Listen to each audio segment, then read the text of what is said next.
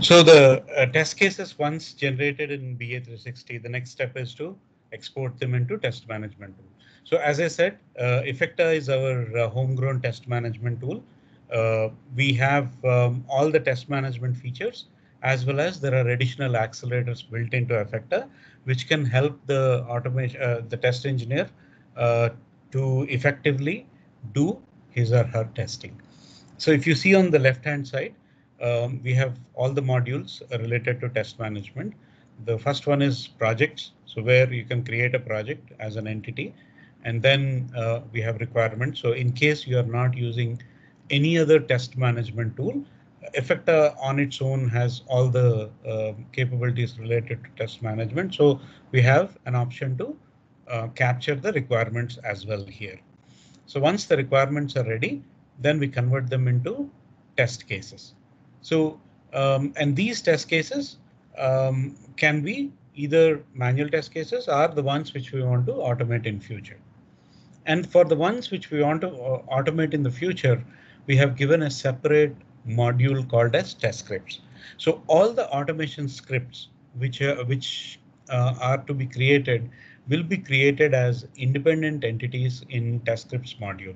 So what this does is it helps us to maximize the utilization of automation. So it's something like you build the script once, and this script can be used multiple times and can be attached to any test case. So this is build once and use many times a scenario we are providing here for automation. Similarly, a test case typically has steps, and in the end, we need to do certain validations. So validations decide whether a test case steps which were initially executed were pass or fail. So what we have done is we have created a separate module called as test validation, and all the validations can be configured in the test validation. And all this is and this test validation is also an independent component or entity which can be attached to any test case. So a test case, typically an automated test case, typically in Effecta is a combination of test scripts and test validations. So test scripts are GUI based and test validations are done from the backend, which can save a lot of our scripting and execution time. So once we have these automation entities, then we have an option to create test sets. So maybe I want to combine certain test cases into one group and create it for the better understanding and better usage. So I use test set as a module and create my test sets. So once I'm ready with all that, the next step is next is to execute. So we use execution module for executing test cases, whether the test case is a manual test case or an automated test case. Then we have specialty services, which has few accelerators under it, and we'll also see as part of our today's demo one of the accelerator under specialty services. So and reports module contains all the reports related to execution and history, so that in case you want to look at any past results, you have a place where you can go back and refer to. And as I said, Effecta is a test management tool on its own. It also has a full-blown defect management capability as well in the defect section, our module. So these are the basic test management features, and in the interest of our to focus more towards what we want to showcase as part of today's demo. In this webinar, we will not get into all these details, but rather we will get into test automation directly. So let's get into test scripts and start creating an automation script. So for today's demo, we have selected uh, a sales order as an scenario or as a case to generate the script. So we are entering all the basic details related to the application, like a script name, and then a description, and then what tool we want to use to automate, and then what transaction we want to work with, module. So all the basic information as you fill in any test management tool, you fill in all the basic data and save it so that your basic shell called a script is created. So once the script is ready, the next step is to get into recording so that I create my automated script. So recording can be done in two ways. You can record a fresh or you can also import an existing script. So for today, we will look at the recording feature. So, so whatever script name you selected there, all the information related to that is pre-populated here. You can either change or go with whatever is available and then click on Open Recorder. So once you click on Open Recorder, Effecta goes into a listening mode and starts trying to understand what's happening. Starts understand what's happening with the recording. So here, so we are now opening HP Unified Functional Tester, UFT, and we are hitting on record button, and we will proceed with recording our steps. So recording is straightforward and simple in UFT, as with anyone who does not understand coding can still be able to do this. You go through all the screens and all the fields the way you do it while you are testing, and it continues to record in the background. We don't need to worry about the details, and UFT is taken care of in the background. So we are entering the basic data required for creating a sales order. We gave sold to party, ship to party, PO number, and then we have given a material ID. So all this information is provided, and with this, we are done with creating the script. So this is the step for create sales order. So I can use this as a reusable script across multiple test cases. So if you come back and see in UFT, it's a standard script which will be recorded by UFT, and this is where the recording part ends, and we will move back to Effecta again. So once you save it, that's where Effecta kicks in and imports all the script.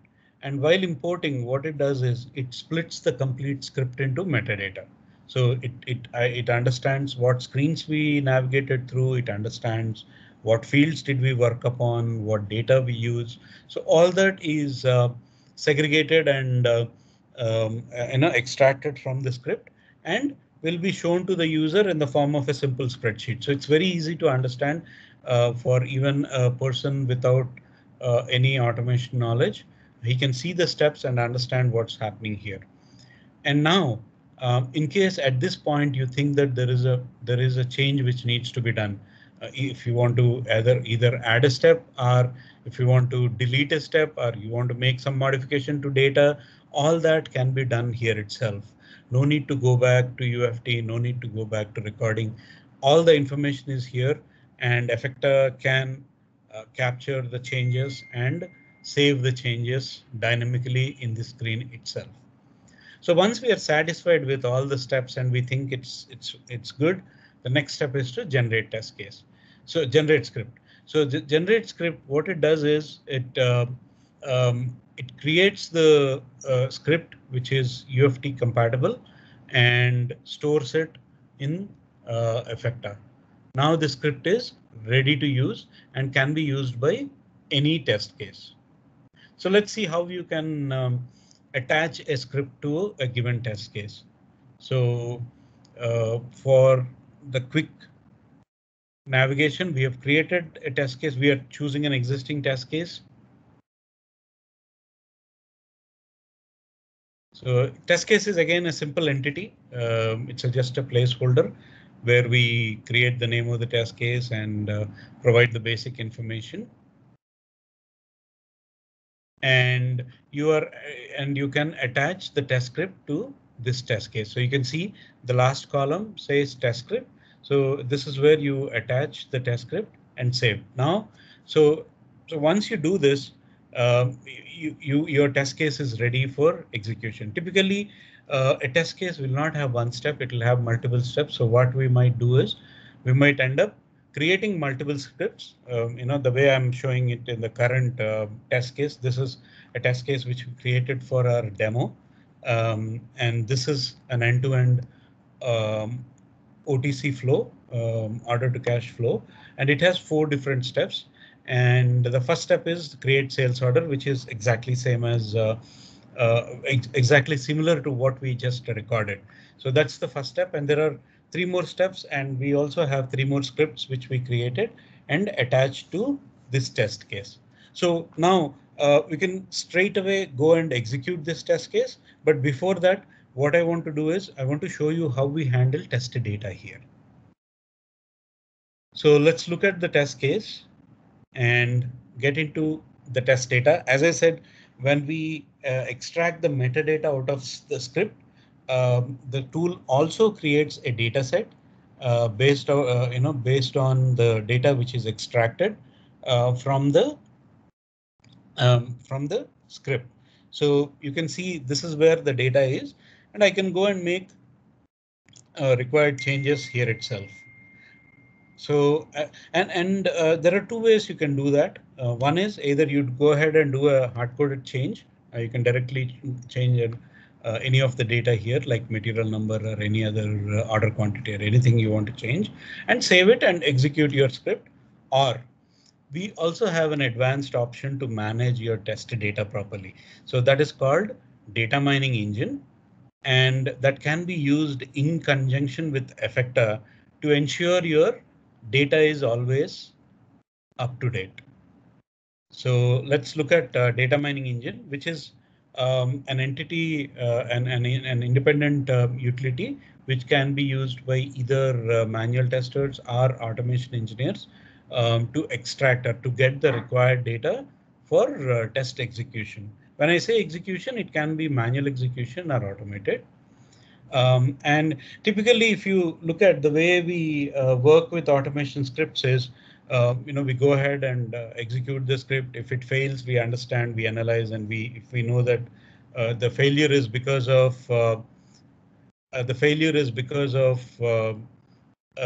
data, then we go ahead and modify the data. So instead of going through all the hassles, what DME does is instead of capturing data, it captures data criteria, not the actual data, but the data criteria. And if you can see from the screen, there are multiple steps to do that. So first is we create relations, then we select the list of items we want to configure, then create the list, create the value, and then it creates a query based on all the steps we configured in the previous steps. And then finally, we go and map these data to our test data set in Effecta. So here you can see this is completely integrated with Effecta, and the project, application, and test case, all these are the entities which are directly fetched from Effecta database. So this is completely integrated and works perfectly in conjunction with Effecta tool. And so once you create the required, you select the required query. So here we have already configured certain data which can be used as part of our today's demo. So we have selected the data, and then if we want to make any changes, we can make any changes and move to the next step. So once we get into the next step here, the list of tables which are involved in this scenario are shown, and the columns as well. User can select whatever columns are required for the current criteria.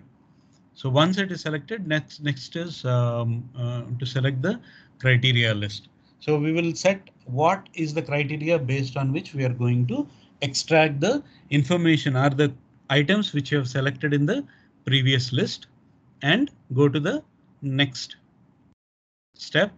And now we give a value to the criteria.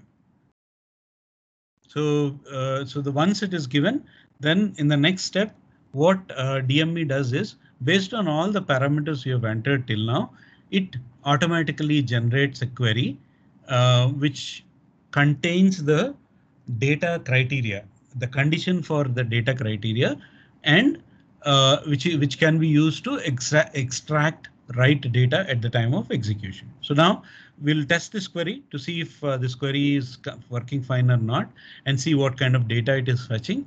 And once we validate that this is working correctly, then we are good. We'll move to the next step and do a mapping between this data to the fields in the Effecta dataset. So this is the screen where you will select the field and map it to the key, the Effecta dataset. So once this is done, now we have all the criteria ready, all the criteria set. Now we can start using it for generating or updating our test data. So let's look at, so again, this tool will not just go ahead every time and update your test data, but it is intelligent enough to first analyze the existing data in the test data set. So for that we use certification. So what certification does is it connects to the current data set. It gets the values from the current data set and applies the criteria which we have just created and validates if the current data is matching the criteria or not. So if it is not matching, it is failed. If it is matching, it is passed. So if it is matching and passed, what this will do is it will go ahead and directly move on to execution. But if it fails, what it means is your current data is not matching the criteria and your test automation script will fail definitely because your data is not in line with the required conditions. So now what we are trying to do is now we are going ahead and getting the information which can be used to replace the existing data. So we are selecting this and going ahead with an option called update, which will go and update the test data set in Effecta now. So this step would have updated the data in the um, Effecta dataset, and that can be validated by executing the certification again. So I just say certify, and you can see now it is passed. Let's go back to Effecta and see what data do we see now. So let's refresh the screen and go back to the test data set. And if you look at the item material code is now changed. It was 246 before, and now it is 262. So this is how a DME will help us update the test data automatically. And for this demo, we are going through each and every step and showcasing you the capability. But in the real time, all this happens automatically. So it does run the certification first. If data fails, then it will go and update the data, and then it will automatically start your test case execution. So everything happens seamlessly in an automated way. So let's now execute the test case with the new data and see how the execution goes on.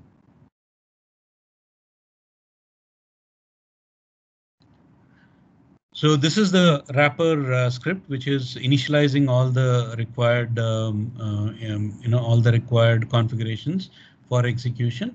And once it is done, it started with the sales order creation. And once the sales order creation is complete, we will move on to delivery. And once the delivery is complete, we will move to outbound.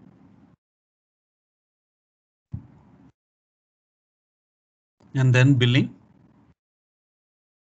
And finally, create the billing document. So with that, the complete execution of OTC is complete. So once the execution is complete, you will get a unique execution ID, and using that, you should be able to go back and look at your reports.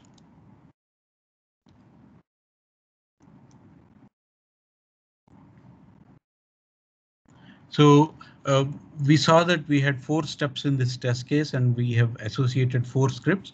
So you can see at the step level, it is showing the status as pass.